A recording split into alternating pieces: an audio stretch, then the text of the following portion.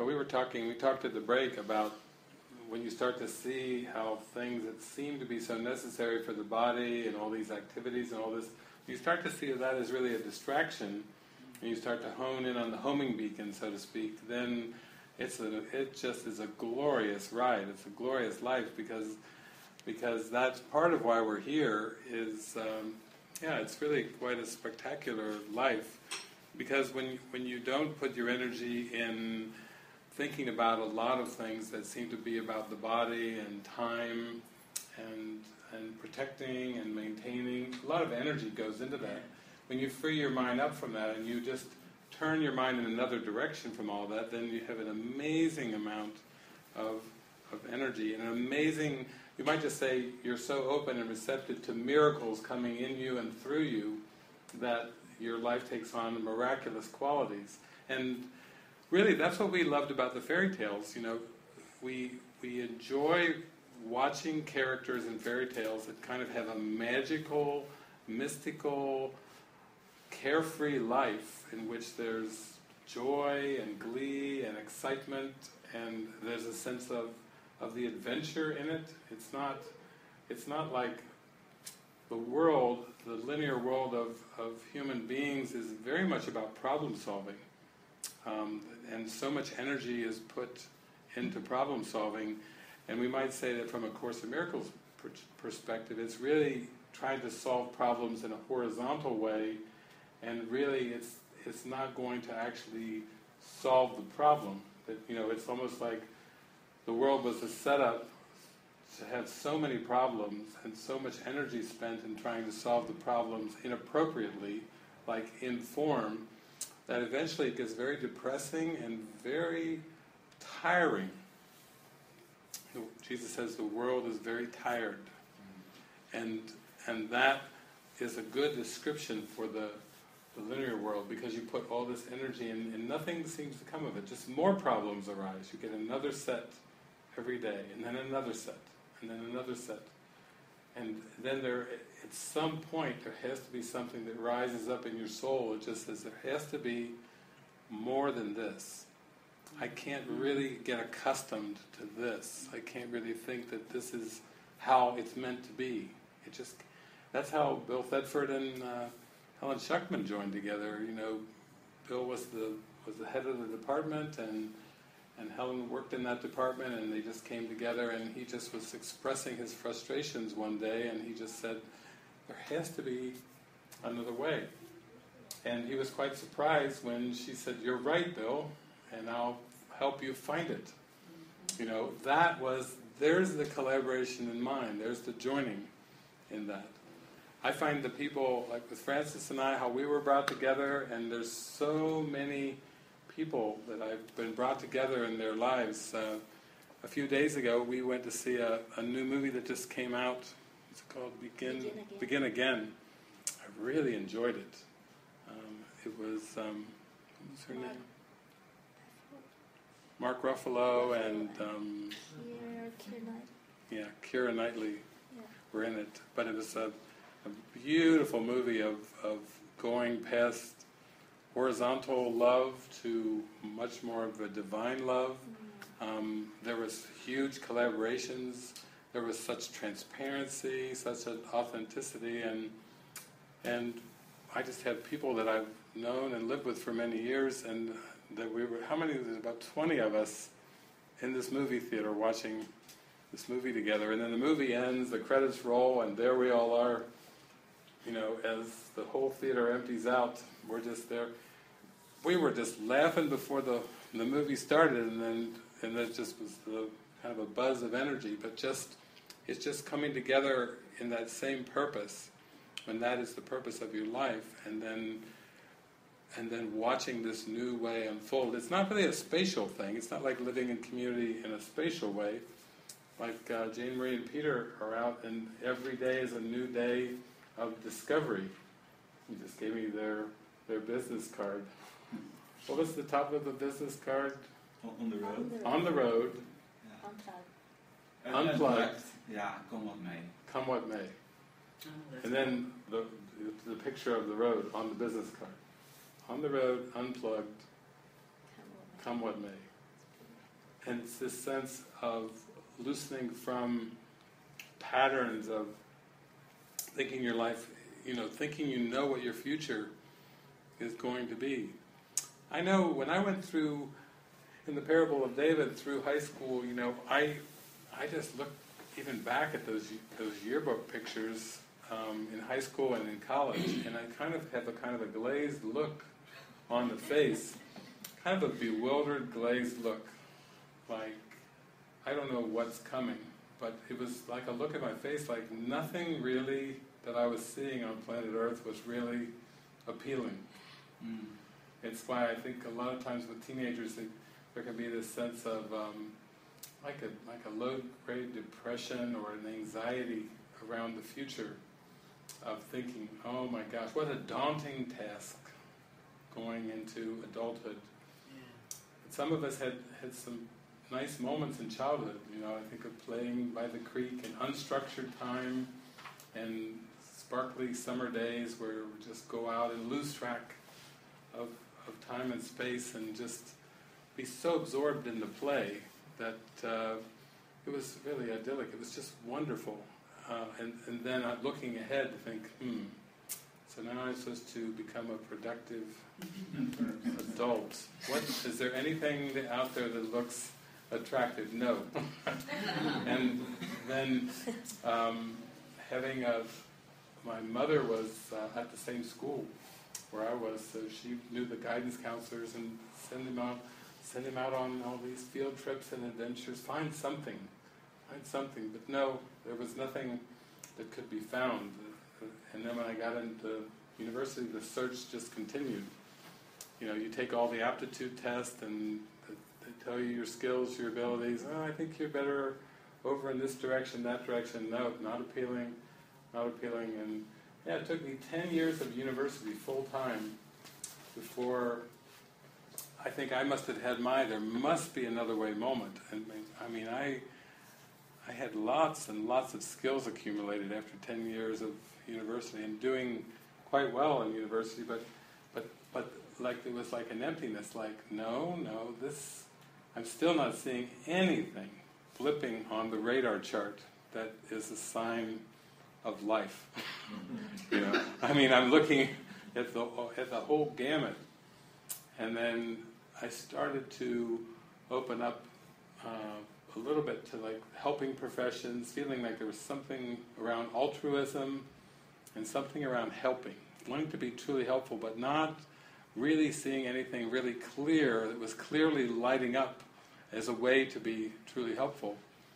And then that's when in 1986, in pretty much a state of disillusionment with the world, that's when I started to get into humanistic psychology and transpersonal psychology, and then the Course dropped in with those as forerunners, and Carl Rogers, Virginia Satir, lots of amazing thinkers and reflections of my mind that there was a pathway beyond this world, but it was totally transcendent. It really wasn't based in any of the thinking of the world or all the different disciplines that I had studied. I'd studied so many. So everybody comes to that point in their own way. Now, did you study also other spiritual things before the Course? Mm-hmm. Yeah, that was part of... I hear a lot of stories about how people are kind of channeled in. We were just talking at breakfast this morning, and Karen was saying it was Eckhart Tolle's The Power of Now. Started mentioning A Course in Miracles, read a quote here and there. Sounds pretty interesting. Curious, or curiosity can arise. And then it was Disappearance, who was it that came in? Disappearance of the Universe, you were saying, Peter. Yeah. The people, I had my inroads. I think I came across Jerry Jampolsky's Love is Letting Go of Fear.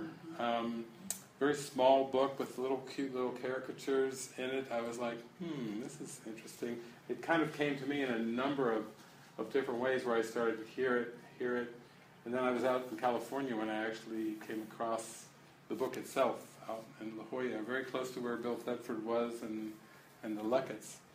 But and Francis shared last night too about kind of getting into the Course and then teaching it more conceptually And then one retreat, when we had a 7-day retreat together, it was such a powerful 7 days that it just like opened up a whole new world. Almost like that song, A Whole New World, a new fantastic point of view. You know, it just starts to, you get a glimmer of, wait a minute, this just isn't some kind of a new theology. This is like a gateway, this is almost like a portal into a way of living, an actual living experience.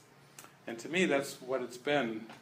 It was actually my heart lighting up and the swirl of joy and glee and energy that I felt in my heart, that I just said, wow, this is it, I've hit the mother lode. I don't know what I did or how I got here, but that gets you into this like, it's almost like a beam me up, Scotty. It's like a vortex of energy that just starts to pull you away from everything that you thought your life would be. It sends you off into a whole new trajectory, actually absolutely unimaginable trajectory. And that's, for me, that's absolutely essential in unlearning the world. I had to have something, it's like, show me, Lord, show the way. You've got to, you know, like, what's the one in the movie, Show Me the Money? I mean, show me the joy, show me the love, show me the spirit. I need to be drawn in, I need to be taken in by something that's so expansive and so transcendent. Then I can get my heart over to it. That was the thing. I was always like in a holding pattern when I wasn't seeing anything that really totally sparkled for me. I couldn't throw myself into it, you know, whatever it was. And then I meet people too that, like with Francis, who was living what the world would call a very successful, good life. And then, I guess for you it took the same thing. It took an experience to start to send you off in another direction. And start to say, well, maybe this isn't so successful or so really what I truly want. Yeah, it seems like the material things have accumulated and built up, but it's just emptiness in it. And for me, you know, the Spirit apparently guided me to just first let go of some of the things I hold on to tight as my security or something that's just I couldn't let go of. And those things, because I put my security in those things, I completely lose sight of what is truly the source of, you know, that sustain me. Like I couldn't see it. It's not that I'm not living in divine providence, or I just couldn't see it because I trust everything that I built up myself, and you know, everything in the world, the possessions and relationship and career. So it was a very, you know, it seems radical, but actually in my experience it was very gentle. Like the Spirit is saying, put those aside first, because your mind needs to be convinced of something completely different that you actually are blinded of right now. So you have to put those aside. And even like with everything, my relationship with money, with career, with all the people around me have been completely retranslated by the Spirit. I was just remembering last year when I was in Australia traveling with a friend. We were traveling and just the experience was so apparent and obvious to me that everywhere I went, I met my mother, my father, my sister. It was just so unbelievable, like the patterns that, you know, the way they took care of me and the way they asked me questions were just my mother there, but in a way that is not in the same body, or they weren't playing the roles with me, and yet I could recognize that's the Spirit was saying, you know, don't, you know, have a fixed relationship with a body.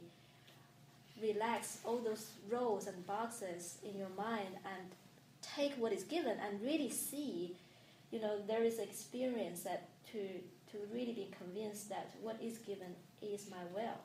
What is given is the best for me. And to, you know, even think that I want something else, I need to strive for something else, is really just to say that whatever is in front of you is not my will. And I have a separate will than this. And I know what they are, so I need to strive for that.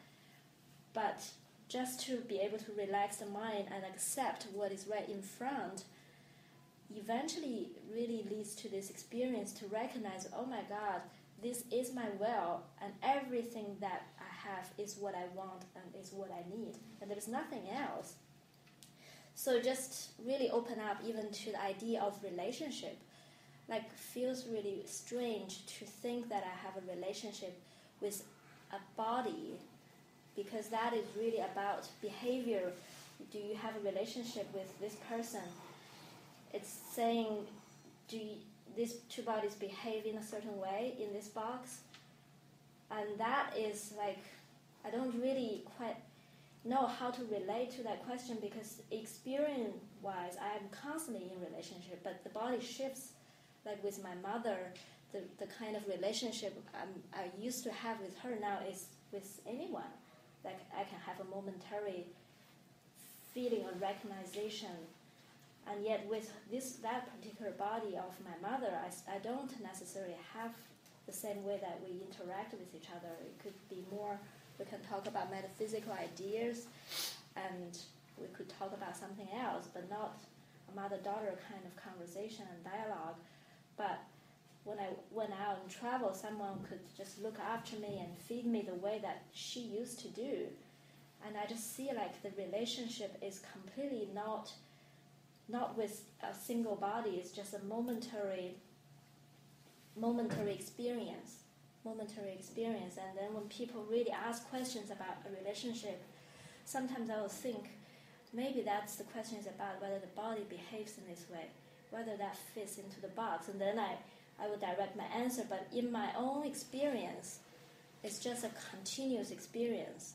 Like with David, for example, it's just this deep collaboration and mind together, and we just feel the inspiration to speak together and to talk, and that's just a very deep experience.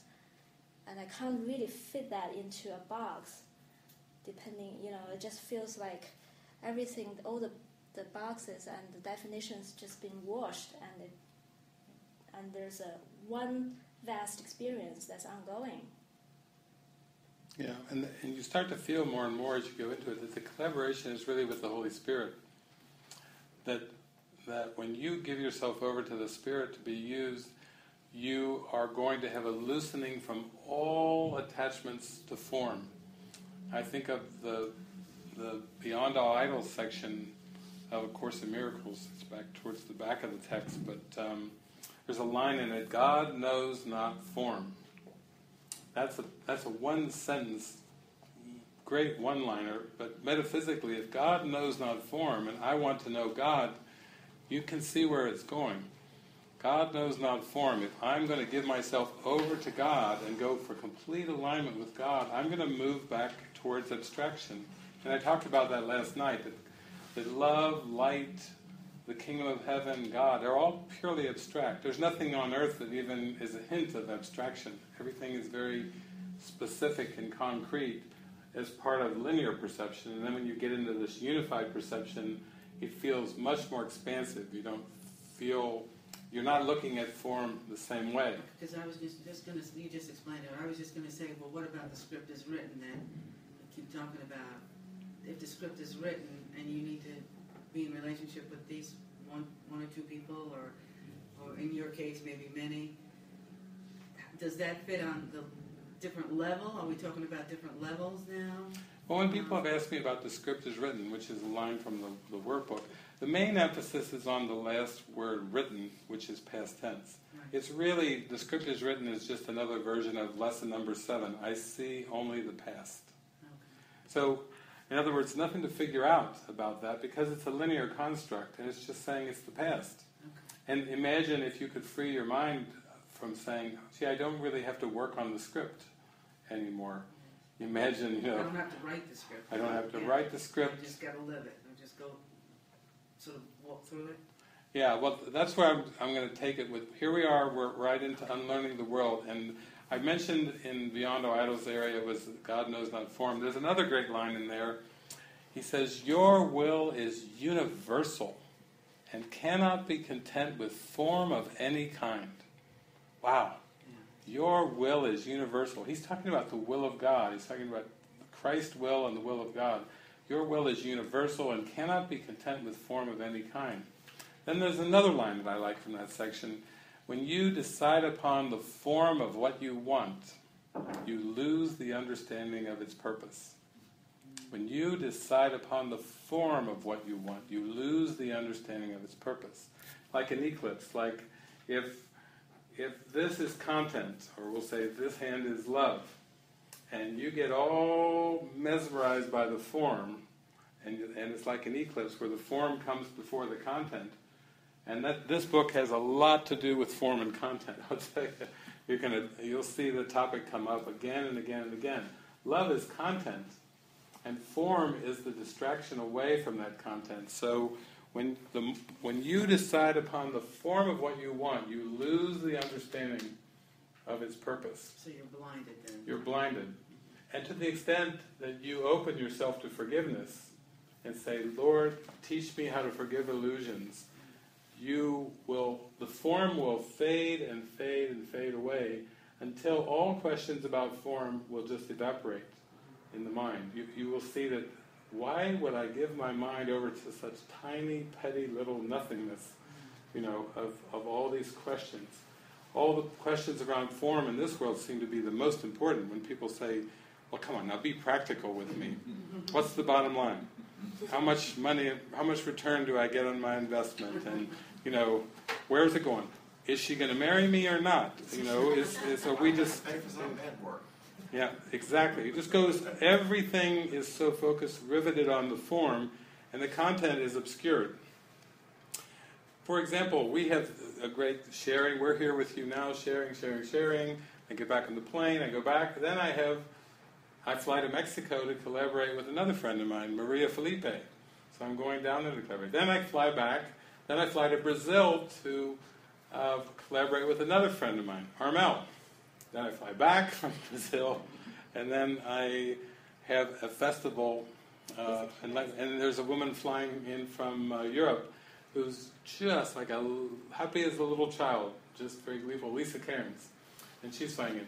So it's just collaborate, and then after that I go back to Mexico, collaborate with a whole group of people, and then I take off for about almost 2 months, 2.5 months. And Francis is part of it, but there's also Jason, Kirsten, Michael, configurations. The Spirit's using all the forms, almost like playmates, little playmates that are coming in just as part of these configurations. It could be 1, it could be 2, 3, 4. It's really, the form is irrelevant. It's the glee factor, it's the joy, it's the love, it's the happiness that's really the content. And the form is just given. It's almost like you could think of the form as almost like the props that will work. Like I've traveled in 31 countries and I speak to all these cultures and people that I don't speak their language. And the Spirit sends me the most magnificent translators, where we are so connected, so telepathic. It doesn't matter their age either. One time I was in Switzerland and they were having the most difficult time finding me a translator. They didn't know what they were going to do, and a French translator, and they finally found this 20-year-old student who was in a translation school, I think in Paris, and they pulled her out. They said, could you go translate for this guy over in Geneva and everything? And she comes and she's sitting next to me, and I happen to have a French translation of A Course in Miracles in front of me. So she's got maybe half an hour to prepare before she knows nothing of A Course in Miracles, nothing about metaphysics and everything. She's a 20-year-old translating student, and she's going to be translating for the Holy Spirit for like a whole day. And she's just so wide-eyed and willing. I give her the book. She opens it up and she starts glancing through it. And she comes to this word and she said, she came upon the word atonement, which probably is the most important idea in A Course in Miracles. The sole function of the miracle worker and the teacher of God is to accept the atonement for himself. It's that important. It's the only function really that we have. And she finds the word. And she goes, because in the French translation, they still have put a word that is not really a very good word for atonement. And because it still has some aspects of like paying a price. It still has she's 20 years old, she's not even a course student, she's picking up that there's still some sacrificial tones in whatever word that they've chosen that's made it all the way through in the French translation. So she's looking at me and she's explaining to me that this does not seem to be the right word. And she says, I said, well, what is the word that you're feeling? And she said, correction. And I said, yes! You're my translator. This is sent from the Holy Spirit, you know. And that's what I've noticed, that I have all these great collaborations with translators. It wouldn't be the same without the translation. You know, it's a collaborative effort. Miracles are a collaborative venture.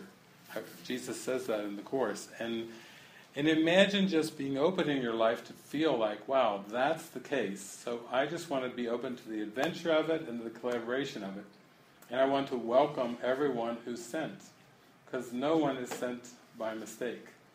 It's a very huge function that we have for giving the world, and no one is sent by mistake. Even us, we're down here, and this book is 20 years in the making. That's right, it only took 20 years to finish this book. It took about a year and a half or 2 years to start to bring it together. But what is different? What makes this book any different from most books? Well, with major publishers of books and everything, when you get a major publisher, one of the things is major publishers want to make money on things. You'll notice that about things in the world. That everything through the ego is a commodity to make a profit on. And what makes this strikingly different is this book is actually just a website that has been on the internet for free for years and years and years. This is just a different form of the same content. Jesus said something that really struck me in the Bible. He said, freely you have received, now freely give. Freely give. So, with books like this, I mean, everything that comes out in terms of books that has anything to do with me is already available for free. People just have to go search for it. But it's already been made available free. It's not kept apart to be sold for a profit, to be sold, to make money or anything. That motive is not in it. It's totally just, this website is called Teacher of Teachers, because it's a tribute to the Holy Spirit. And on the web it's called Teacher of Teachers. Here it's called, oh my gosh, it's a book. You can put it in your hands. It's unwind your mind back to God. So it's the motive, it's the purpose underneath that's very, very, very important. And that's something that's been important to me. It's like everything that I receive that is always for me, for freedom, I want to give it away. I want to extend it. And I just have given different ways to do it. And this is one. It's kind of fun. It's like a novel. It's just a different form of the very same thing. The title is brings you right into it. I mean, just the word unwind. It's very alluring to me. Okay, the Holy Spirit's doing His job. Unwind that mind. I've heard that comment a number of times, actually. A number of people have said that, yeah. Yeah, that's good. Beautiful time. Thank you. You know, we keep saying, I thought it was funny, given what we're learning about time, that we keep saying it took 20 years, and this book is the culmination. So I'm thinking of it as that book on that table created the last 20 years. Here. Right? Instead of it took 20 years to write it, that book created the last 20 years of comments on the website. Yeah, It's the same thing. you just take all the causation out of everything, and then you can really have fun. And it's also like, of all places, we're kind of premiering it right here because Karen was like, "Oh, come back, come back." Mm-hmm. We were here a while ago. I don't know how long it was when Francis and I were. May 10th, you were May. here. No, I was just talking about when Francis When was Francis Oh, was here. Francis, Yeah. April It's like, of yeah, a year or so. 2013. Yeah, April Yeah. 2013. April last year. April 2013. And now then we're back here again with the Quantum Love Tour, kind of doing it through the quantum perspective, and now this. So, yeah. It's an invitation, really. This is like an invitation. It's like, I always like that about what the belief do we know, it's Fred Allen Wolf with the hair, at the very end, saying, don't just take my word for it, find out for yourself. We're in an adventure of discovery of our Christ self, of pulling back all the parameters, all the limitations, every limiting belief. There's one little blurb on here that is interesting in the middle of the book here. It says, message from the Holy Spirit, right there in the kind of lavender words, right in the middle in the back. And it says, I will work with your beliefs, guiding you step by step as you unwind your mind from the many false concepts you believe keep you safe and make you happy. Only the release from these false beliefs will bring you true happiness and lasting peace. And that's got that unwind word in it that came to me from the Holy Spirit. It was like a very clear directive to me that I would be undergoing seemingly an unwinding process, and the length of that process really is not determined by anything in the world. It's really our willingness, our readiness and our willingness, to be unwound. It has nothing to do with anything else. We don't have any benefits from wealth or things, appearances in the world. There's nothing that gives us an advantage. But you can't get away from this book if you're a searcher, because you got the title in the front, and then you've got your picture that draws you in the back, because you could see the Holy Spirit over you on that. The joy. I see the joy of the Holy Spirit in your face there. I was So just it's thinking really, the same thing. really beautiful. It's really, I'm not trying to schmooze you up or anything.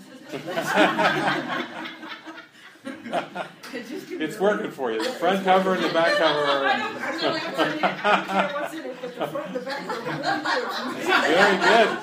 I will tell our publishing team. They'll say. They'll be thrilled. But just remember, she's the one that pulled the fire alarm, so she's Yeah, we were talking about, I read ahead, I like looking up topics in the book and reading ahead. I like the way you laid out each of the sections with topics. And somewhere in there, I believe you talk about how in the Course it's quoted that all we need is a little willingness. But then you mentioned that somewhere in the Manual for Teachers, something about we're stepping up our willingness. Can you talk about that a bit? Yeah, that's where he mentions great willingness. He talks about little willingness all the way through the Course, and then it takes great willingness to see that all events, outcomes, circumstances are helpful. I mean, that's coming back more to the Bible. All things work together for them who love the Lord.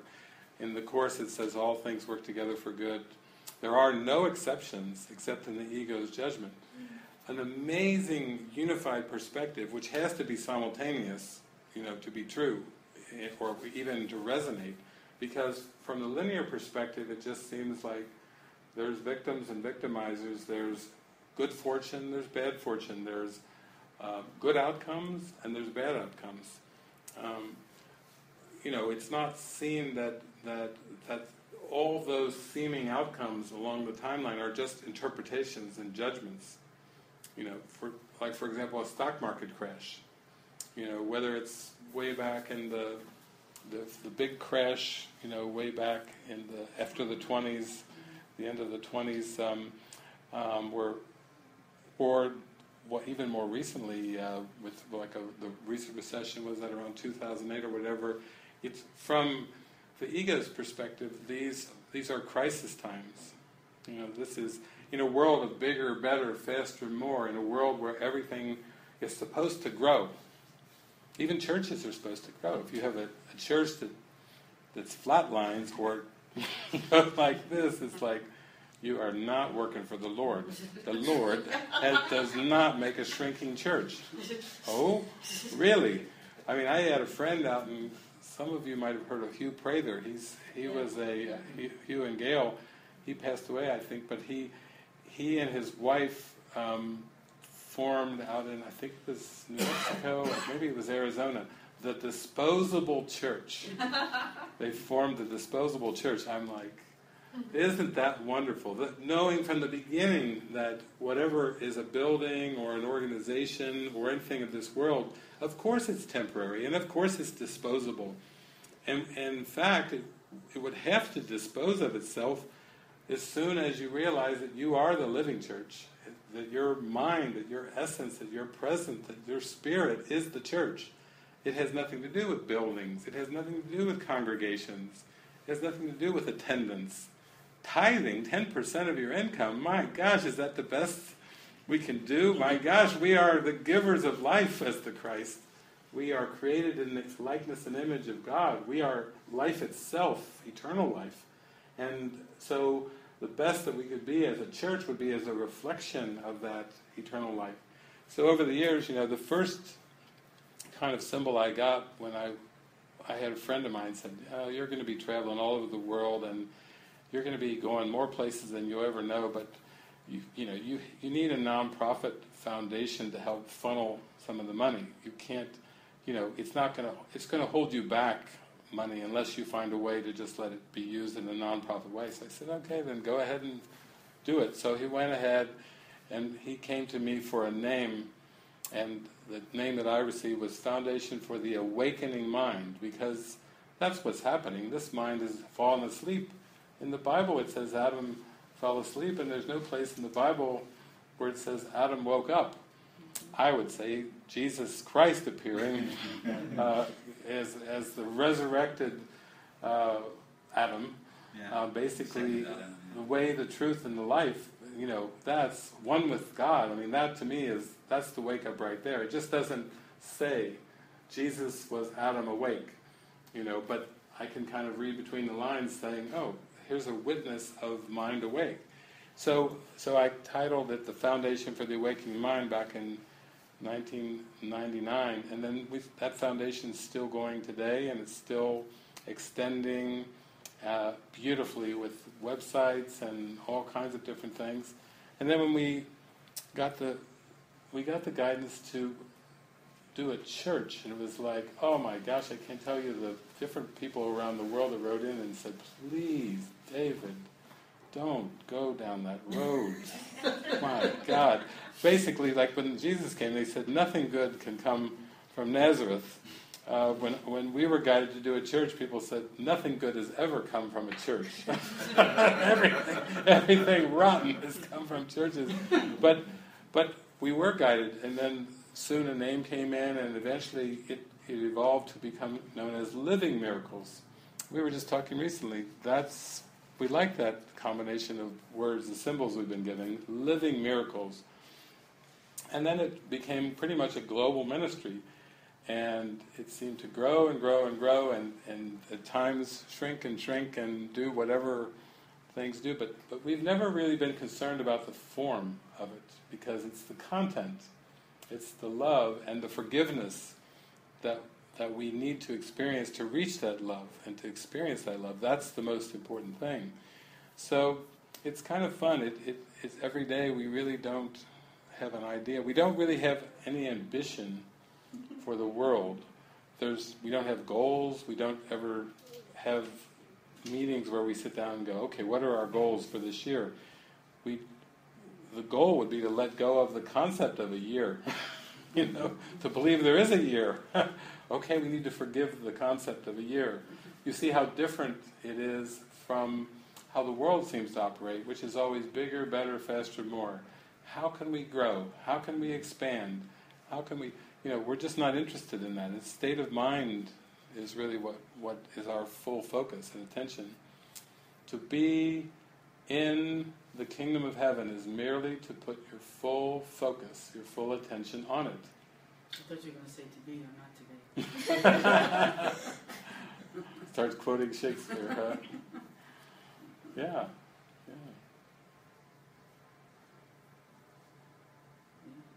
To be divested in the form, to be in the glee, the joy of the moment. Yeah, what I'm doing, David, is also that I cannot sell it to, in Holland or my family, I cannot sell what I'm doing. Mm-hmm. If you know what I mean. Yes, you know? right. They aren't buying. No, there's nothing that I can show, you know? Yeah. And what I can show is, they have their own interpretation of it. So that's difficult, and sometimes it is my, a lot of times it is just my struggle. Really, my struggle, how to find peace in what I believe in. I've seen it. I mean, I cannot refuse that. I've seen it. I know that I want to go this way, and then the other side is so terrible, difficult. Yeah, I think it's like you've clearly been called by God, and when Jesus says, I'm calling you out of the world, he's basically saying, I'm calling you out of the belief that you are in the past, that the past is over and gone. And the way that we experience that the past is over is we need new witnesses, and just you coming over to America, just all the witnesses that you've had since you've been here, these are like witnesses coming, your mighty companions coming, and marrying Jane Marie. It's like, it's a new life. You've told me that too. It's like, I don't just want to marry another woman. I wouldn't have given up everything that I gave up just to go marry another woman. That would not be enough. It has to be part of a much bigger plan. It has to be a much bigger extension where basically, let's just bring it back to the mind, that the mind is just now onto a new purpose. It's going away from the ego's purpose of hatred, and it's coming to a new purpose. And you are simply calling forth witnesses. And once I started to see that for myself, I was like, okay then, I don't ever have to be like Lot's wife in the Bible and turn back and turn into a pillar of salt, which is pretty graphic. I remember when I first watched that on the big screen, and you're a little kid and you see all the people around her, don't look back, and then she does it, She turns back, and then there's this block of salt, this pillar of salt looks like a woman, and that was just really striking about how whenever we look back to the past, we try to make any sense of anything from the past, we can't. I've had to just let go myself and just let the witnesses keep coming in. I was doing a movie gathering at the monastery a while back, and I got this piece of mail, and I opened it up, and it was an email. It was an actual email, and I looked around, and I said, "This is amazing." And I said, I started to read it to everyone there. So I'm gathered with all these deep spiritual friends that I've lived and worked with all these years, and the email is going, "You need to find a new set of mighty companions." And I read it to all my existing mighty companions. Because this is the email. I just take everything that comes in. It's like, you need to find a new set of mighty companions. What it was saying is, it was talking about breatharianism. It was talking about, why do we even need to eat at all? And it was like literally a call into the mystic. And she continued to write, oh my gosh, and write and send boxes and so on and so forth. But the initial symbol was, I saw it as a beautiful just symbol of opening to transcendence, to complete transcendence. We can't stay fixed, we can't stay locked into anything. We can't take anything and make it comfortable and familiar and say, oh, this is that. We can't look back and we can't sing that old song. Those were the days, my friends, we thought they'd never. Yeah, that's true. I have not to look back anymore. We can't have any sentimentality, and even with the way we see the landscape now, we can't just assume and project a future based on the way we're seeing the landscape now. That would be just trying to use the past to project another future. And the Course is saying, don't do that, I was thinking about that too, like the Israel, what's coming from Egypt, and when they're in the desert, they look back to Egypt. Oh, it was better in Egypt, Mm-hmm. It's that old habitual comparison. So that's and for sure that's not what I want. I'm longing so. I'm longing so to live the life with God, just to discover more and more what I have seen. I've clearly seen things, and I'm longing so for it. Yeah. So I don't want to look back. No, Yeah. thank you. Yeah, I join you in that. That's. Yeah, you wrote me that. You have no idea. Maybe you have an idea. You have no idea how encouraged me that when you wrote me, I'm with you all the way. Yeah. Man, that was really. Yeah. That's it. Thank you. I feel that about everyone I meet. I feel like we are lifelong companions. It's like we, the earth and all of its heaviness and gravity, is the ego. And we are strapped in with our booster rockets, and we are packing a bunch of extra rockets because we are taken off from this gravity. We are breaking the gravitational field. I always thought of that one time. I always used to remember growing up watching those big Saturn V, those Apollo missions with the big 3 stages and all that fuel in this tiny little capsule, and I was thinking, that's me. I'm strapped in, and they've got, Apollo rockets have got like 3 big compartments. I've got like 5, 10, I don't know. I've got extra.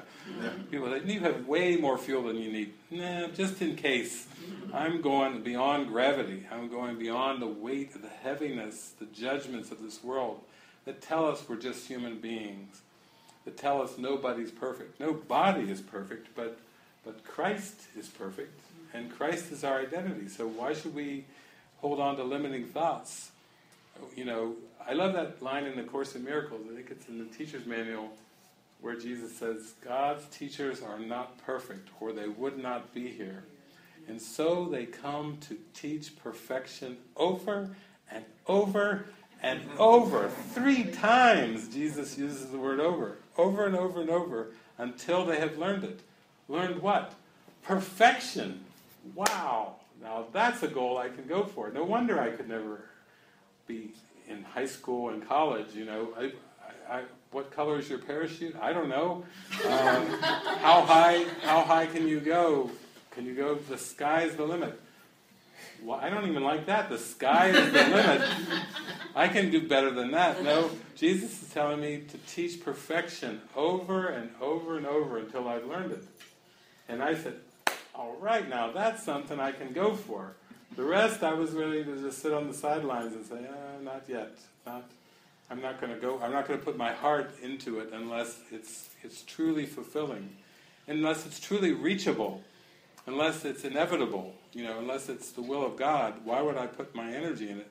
So that's what was beautiful, and that's why it's fun when a book like this comes out, because all this is just the same as the website. It's just an expression of let thine eye be single. Really, really go for it. And then nowadays we have what are called like the crystal children, and they're called by many different names, but they're showing up more and more in my awareness. They don't seem to have that baggage like most of us have all seem to come with. We seem to come with an awful lot of baggage, like a big load of it.